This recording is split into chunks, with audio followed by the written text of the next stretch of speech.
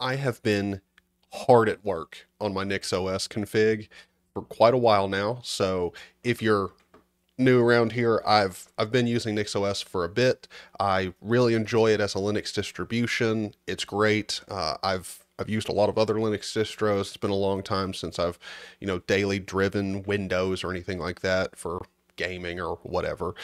I've been using Linux for a long time. I'm really enjoying NixOS. It has a solid foundation. I also really enjoy how it controls a system and can make it very easy for someone else to replicate the system without missing any small bits and bobs like scripts or, you know, whatever. It'll just all get in there. Also using Flakes, which my configuration. There is a link to my GitLab where you'll find my configuration. It's called NixOS. My .files repo hasn't been used in forever and probably won't be used probably ever again because I really like it. Sorry, gotta mute my phone. But I don't have very long before work, so this video is probably not going to be edited all the best, but I wanted to go ahead and show you guys a little bit of the improvements and stuff that I've been working on for NixOS to make your guys' life easier. If you don't know, the whole point of my configuration is to be my configuration. It's literally what I run on my computer, but also for it to be very extensible or dynamic depending on what you need for your system. So even though you're going to get my configuration, I'm trying to make different profiles for it to work on different hardware.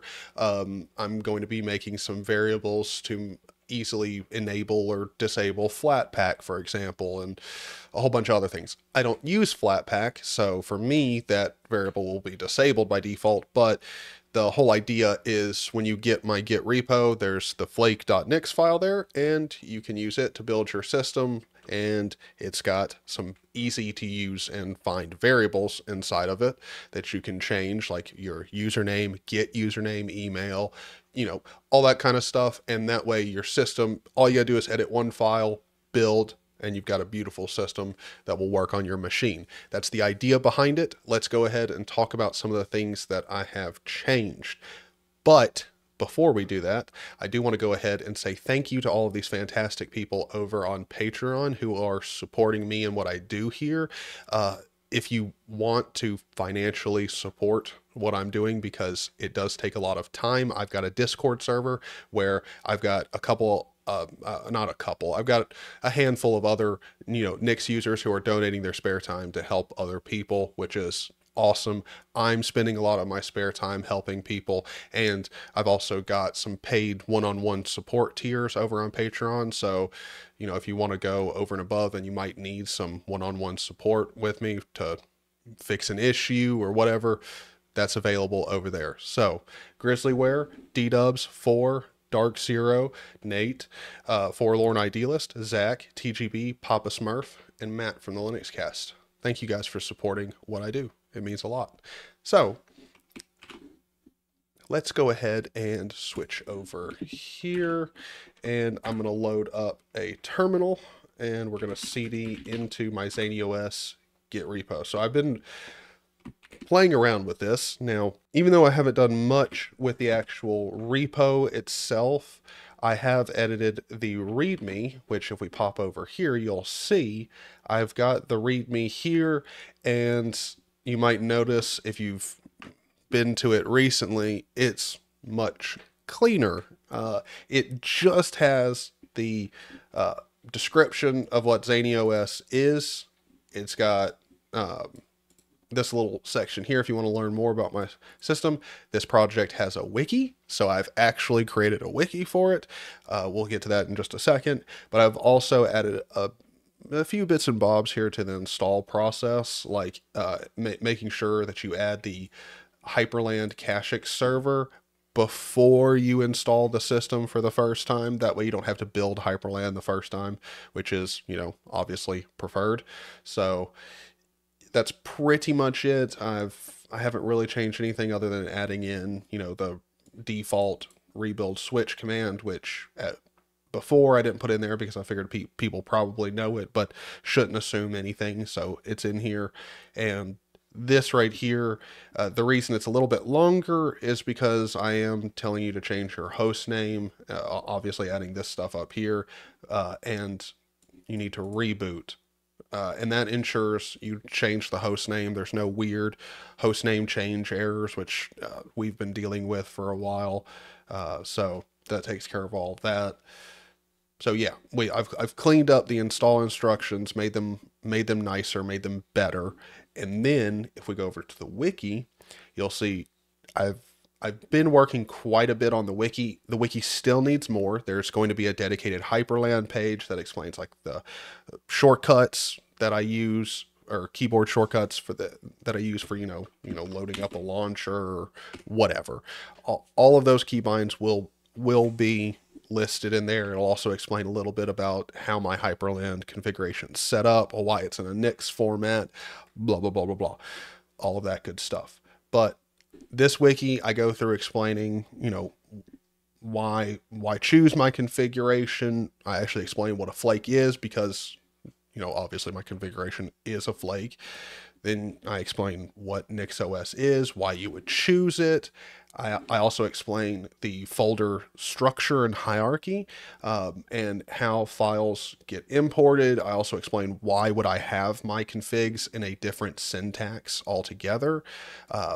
Then I go into theming, how theming works here, what I'm doing with my theming. I also make a point to say, when using the bar tool, you must understand rebuilds take time. Please give the theme a good minute to refresh before assuming it's failed. Yeah, so if you run it, if I go in here and let's say I choose this and then I click cancel here, it's not going to do anything. I'm still getting its building and everything. So if you enter the wrong password, or, you've broken your config and it wouldn't even rebuild in general, that theme selector script there is, at least the way I've got it built right now, it's not going to, let you know it's errored or anything like that. It's just going to error out and stop in the background.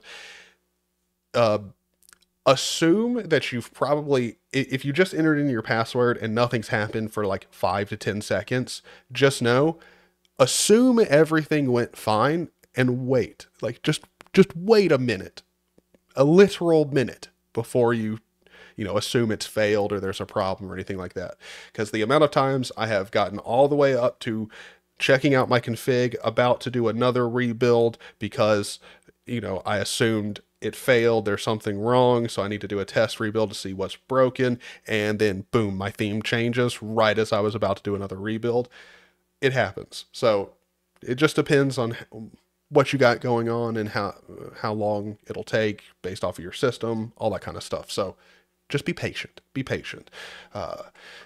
And it's kind of worth the wait too, because everything on the system is going to change. You're not going to have a problem. So, and then I also have a simple page here. I was working on this last night before I got tired and passed out, but I'm going to cover some of the, regular commands and kind of just general maintenance and stuff. I do also have common problems that you might run into.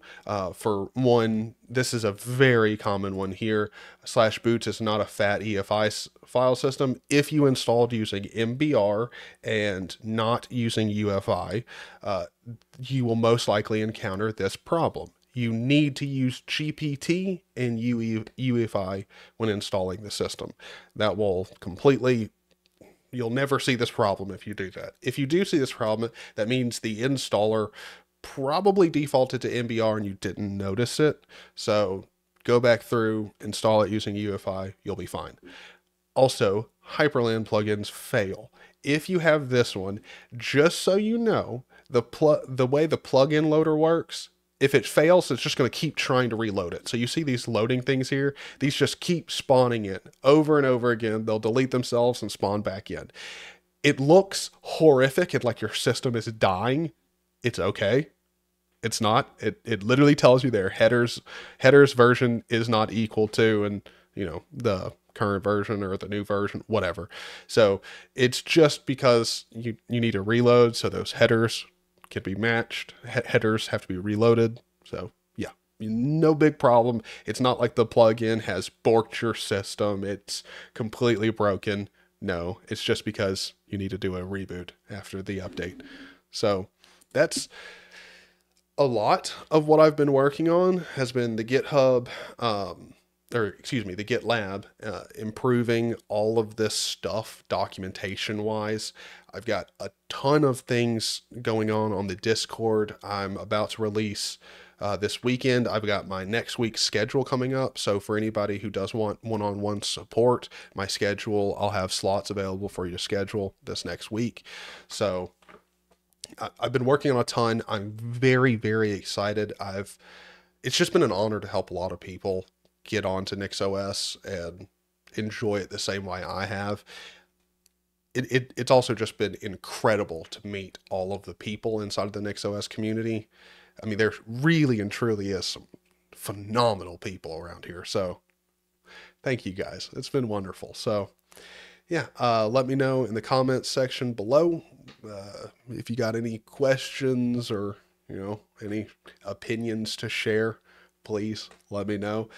I do also want to say before I go, if you go over to the GitLab and pop on over to the issues page, you can see we have some feature requests. We have actual issues that need to be addressed, all that stuff. Now, most of this stuff is not, broken things. Like the Starship Tommel here, it runs, instead of, for some reason, it's being really weird. It's supposed to tell you the time the command took to execute, but it's actually telling you, from what I can tell, the time it took since the last command was run, which is really weird. But it's not a game breaking thing. Your computer's still going to work. So yeah, but if you have any issues, any recommendations, like features you want added, anything, you can do this here. We'll go through and add tags for it, like whether or not it's verified, it's a verified problem, like whether or not we've scheduled it for being taken on, whether it's not been scheduled, all that kind of stuff. So yeah, definitely you can go over there and get things that you would like added, at least start a discussion about things you want added in. Whether or not it's going to be added in is literally entirely up to me. I don't mean that from like a bad standpoint, like it has to be a certain quality to be added in. It's just, it literally is my config, and we'll add in features assuming I'm going to use them, and I think most people would benefit from them being there. Switching from like Rofi to Tofi, like those kind of program launcher stuff, like switching, maybe not. I can't promise I'll integrate them. It all just depends on whether or not a ton of people really want that feature in there, or if I want that feature in there. So yeah, hope you guys have a fantastic one. I look forward to seeing your comments and, seeing you over in the Discord. Hopefully we'll get to chat later on today. I am going to be quite busy playing Generation Zero on Discord with some buddies.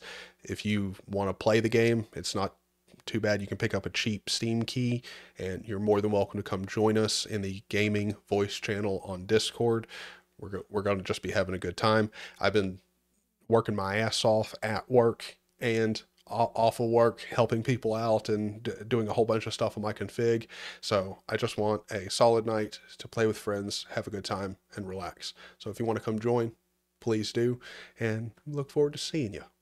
Bye-bye.